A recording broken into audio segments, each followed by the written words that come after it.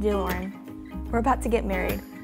This day, our lives are going to change forever, and we will become one. Honestly, I'm pretty nervous, but I'm ready. I'm so excited to be your husband and to lead our home through Christ's example. I'm praying that God will bless us in our marriage. These past 6 months have really flown by.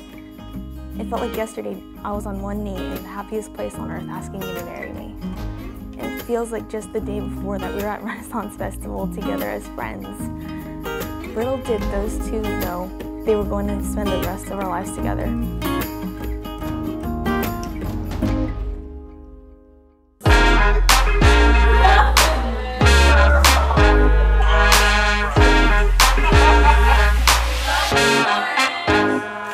It goes lights, camera, action when I step into the limelight. Easily adapted to the high life.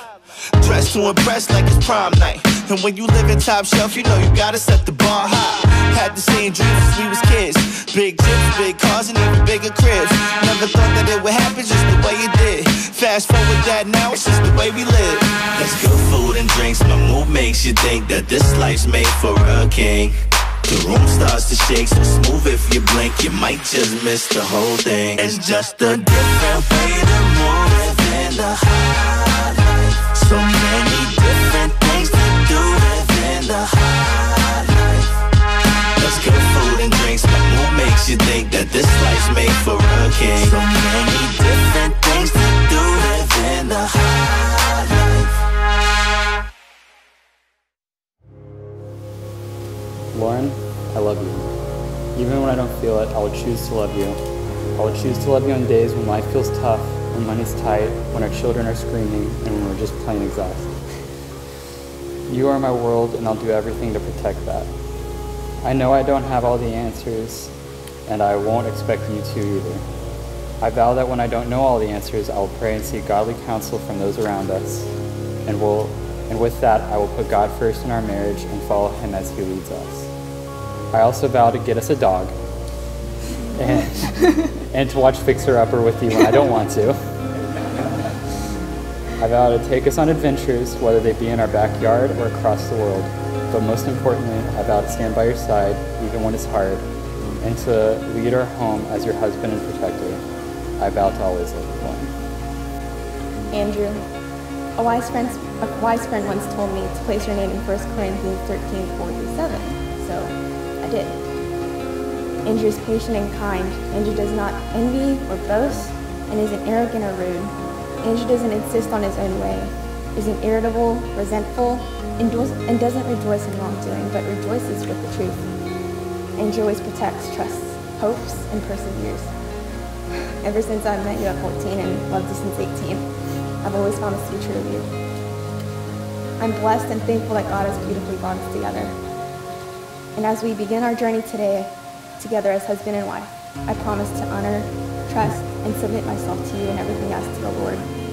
Through every circumstance and year, I promise to remain constant in my commitment to you. I promise to hope and believe in all things in you and for you, turning your eyes always to Jesus who gave us one another. Lastly, I promise to love you and support you from this day forward, better for worse, richer for poorer, in sickness and in health, and to cherish you as we both shall live. Father, in the name of Jesus, thank you, God, for Andrew and Lauren. Thank you for the covenant that they have made with one another. Thank you for the vows that they've taken, the rings that they've exchanged, and thank you that you are in covenant with them. This is a holy matrimony. I speak blessing over their family. I speak blessing over their marriage and their relationship. I bless them. I bless their finances in the name of Jesus. I bless their future children in the name of Jesus. I bless all of their relationships. I bless their future, and I bless the calling of God on them individually and as a married couple. I speak the blessing and the favor of God over this now union in Jesus' name. And everyone said,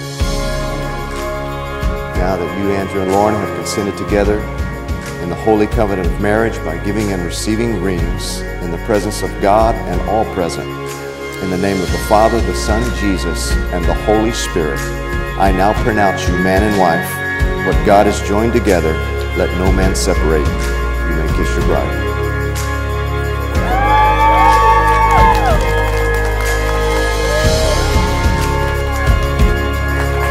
Ladies and gentlemen, for the very first time, Mr. and Mrs. Andrew Hendrix.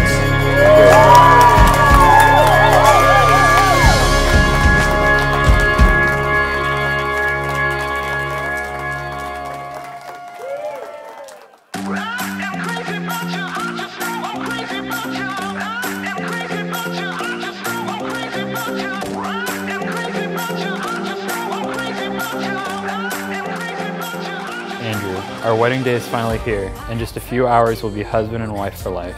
It's crazy that I'll be marrying my high school sweetheart. I'm so excited to marry you. I love you so much. You're my best friend, and there's no one else I'd want to grow old with other than you.